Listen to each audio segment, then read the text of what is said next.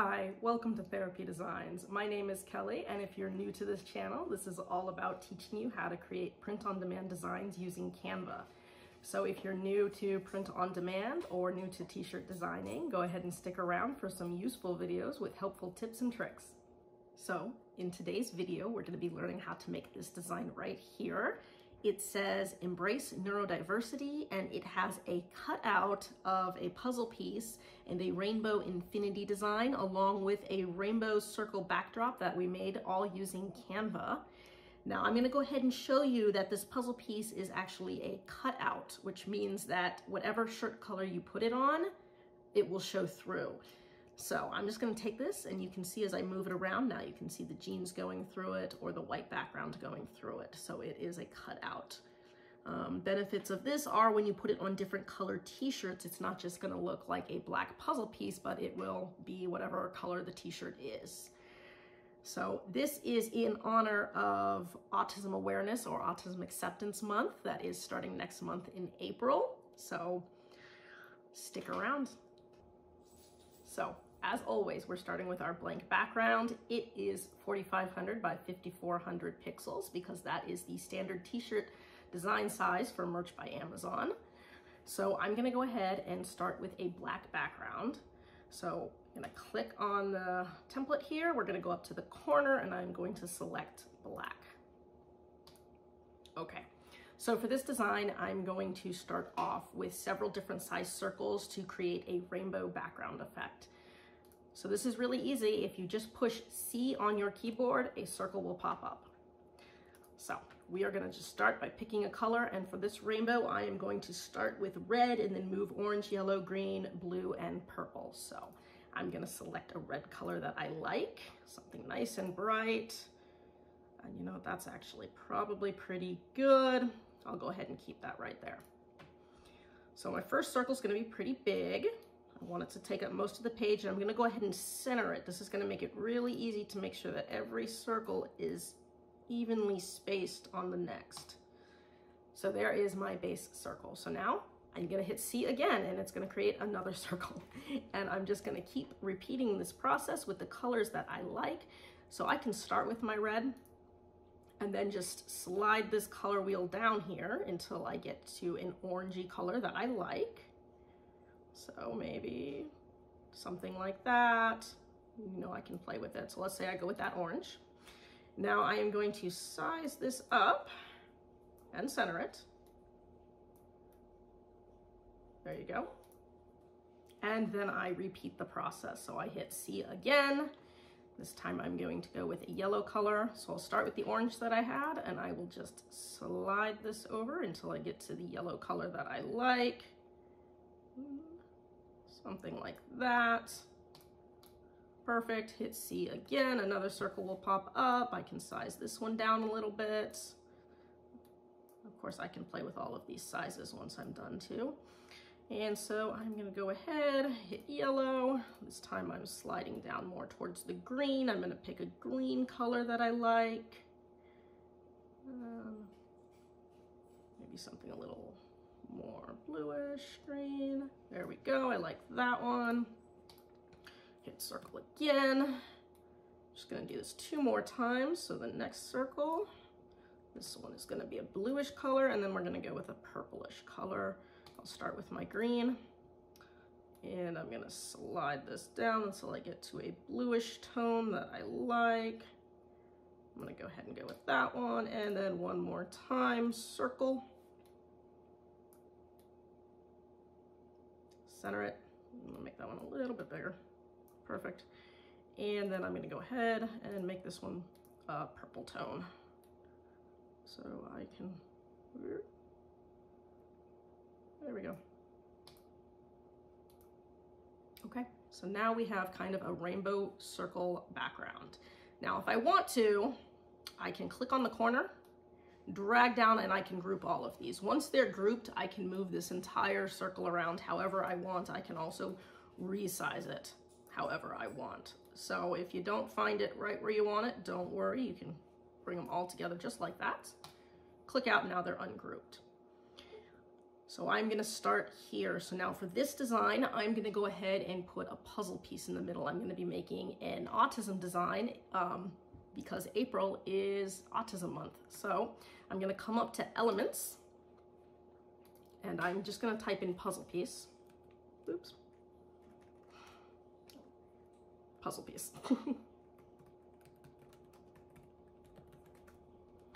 And I'm gonna go ahead and go to graphics. And I want just a simple puzzle piece, so I'm gonna go ahead and select this one. And I wanna keep it black because I'm going to go ahead and show you how we can cut this out. So we're gonna keep it black. I'm gonna go ahead and put it at a little bit of an angle. Oops, undo that. Okay, a little bit of an angle. I'm gonna drag it out so it's a little bit bigger. Perfect, center it, maybe a little bit bigger still. All right, perfect. So now I've got a puzzle piece cut out. Now on top of the puzzle piece, I'm gonna go ahead and do a rainbow infinity sign. So rainbow infinity is the symbol used for neurodiversity. And so I'm gonna go ahead and do rainbow infinity, which I have done before. And you'll see there's a lot of different rainbow infinity graphics. I'm gonna go ahead and just pick a simple one. I'm gonna pick this one right here. And again, I'm gonna kind of angle it, and I'm gonna shrink it down so that it looks like it fits right inside the puzzle piece, but I want it to take up a good amount of that space. Something like that. Perfect. Okay, so now I'm gonna go ahead and do some text. So for this design here, I'm just gonna go ahead and hit T. That's gonna pull up a text box. I'm gonna go ahead and do my text in this nice blue color here so it's easy to see. And whoop, move this text box up out of the way. There we go. So I'm gonna go ahead and put embrace at the top. I'm gonna make this all capitals. Embrace.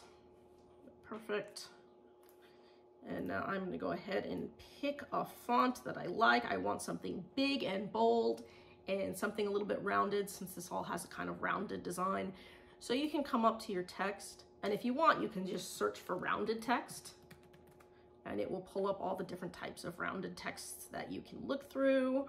There is one particular one that I know I'm looking for, so I'm just gonna scroll down until I find it.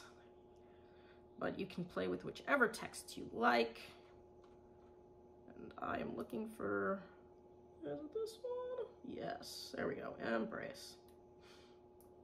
And I'm gonna make this nice and big. Perfect. Center it there. And then I'm gonna pull up one more text box, and we're gonna bring this one down, but I'm gonna go ahead and write neurodiversity in this one. Okay. Perfect. Okay. So you may notice that when you're dealing with two words that are different lengths, the shorter word is going to end up looking a lot bigger than the smaller word, which may not look the way you want it to on your circle. Now, there's two things you can do about that. You can either take this shorter word and increase the space between the letters. So if I was to increase the space so that now it's a little bit longer, it's a little bit closer to the same length as this one. Or you can change the font so that you have a narrower font at the bottom and a wider font at the top. And so those are two different ways that you can kind of try to even out the spacing. You could also take this font here and try to move the letters even closer together, but these are pretty compact. So for this one, I'm gonna go ahead and change this font here. And for this one, I know what I want. I'm just gonna go ahead and type it in on the top. What I'm going to do, regular, semi-bold, extra bold. Let's go with that. So it narrowed it down just a little bit. And I'm gonna take this, I'm gonna bring it in, make it bigger. I'm gonna bring it up. Now I'm gonna be curving both of these, so I'll just start with the bottom one.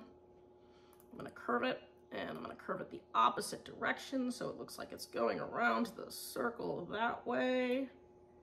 And that actually looks pretty good. Then I'm gonna take embrace, and we're gonna do the same thing, effects. I'm gonna curve it this way. Move it kind of down, centered, a little bit closer here. Okay, so there we go. Embrace neurodiversity.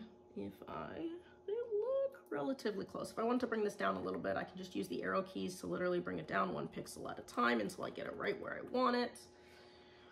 But for the purpose of this demonstration, this is good. So now it's a nice design, but what you may notice is that if you go to put it on different color shirts, for example, on a black shirt, it looks really good, but let's say I want to make a white shirt. So I'm going to change the background color here to white, and what you'll notice here is that this puzzle piece in the middle is black, and that might not look very good. You might want it to look more of a cutout design. With a cutout design, it's going to be the same color as whatever shirt you put it on. So if I have a white shirt, this would be a white puzzle piece, and so on and so forth. So one more example. If I wanted to put it on a light teal shirt, again, the puzzle piece doesn't look so good. So I want to cut this puzzle piece out. So how I'm going to do that, I'm going to make sure that the puzzle piece is the same color as the background. So that's the first thing you got to do. Whatever color background you use, you want the puzzle piece to match. And then what we're going to do is going to go ahead and save this right here. Now, normally we would put transparent background, but for this one, you're not going to click anything. We're going to save it just how it is with the background and all. So I'm going to go ahead and download the whole thing right here.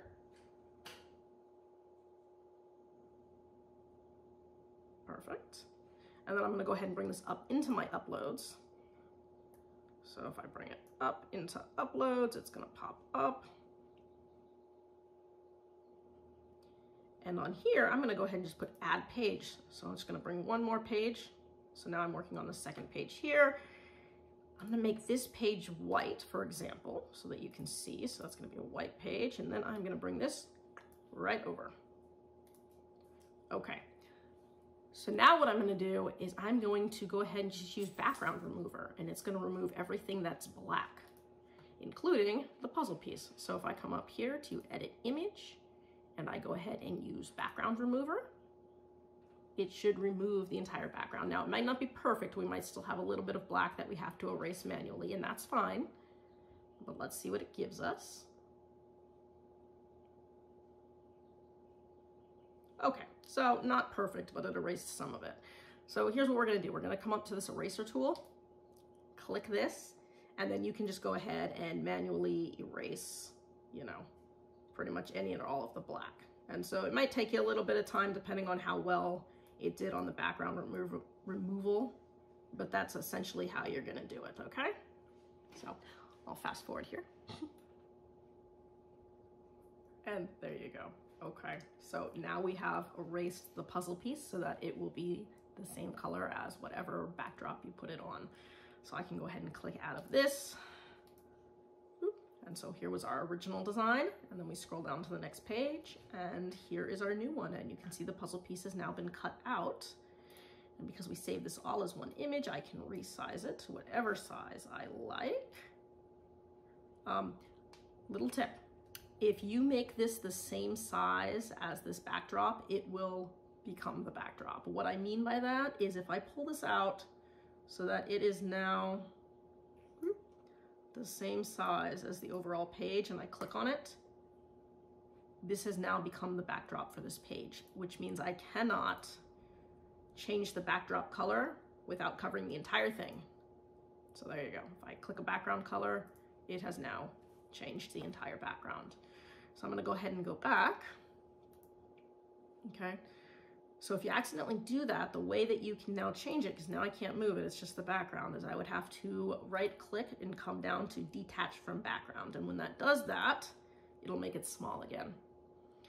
Now a way to get around this is just to crop in your edges. So if I crop in my edges just like this, now when I bring this out to both sides, it won't quite fill the entire thing because now it's a slightly different dimension. So I can come ahead and bring it up as high as I want. Perfect. But it is no longer attached to the background because I still have the background right there. So I can still click here and I can change whatever color I want. So if I wanted it on black, that's how it would look. We showed you on white. If you did it on a light gray shirt, you know, not that all of these are gonna look good with this design, but as you can see, as I change the colors, the puzzle piece changes. And so essentially that is how you would create a cutout design. So for this one, you'd probably just want white or black is about what would look good, but depending on what kind of design you make, you can use it on all different colors of shirts. So now that I have this design that I like, I can go ahead and save it how we normally would with the transparent background. So let me go ahead and title this first, and I'm just going to entitle it Embrace Neurodiversity. Okay. And then I'm going to come over here to download. I want the transparent background. Now, because we've done two different pages, so we had this page and this page, it's the second page that I want to save. So I can select the pages and I can just click page 2. So now I am just saving page 2 with the transparent background. I can click download, and there you go. There is your design now with a cutout. That's it for today's video. If you found this useful and would like to see more videos, be sure to hit like and subscribe and turn on your notifications so that you don't miss any of the weekly videos. As always, keep growing and stay creative, and we'll see you next time.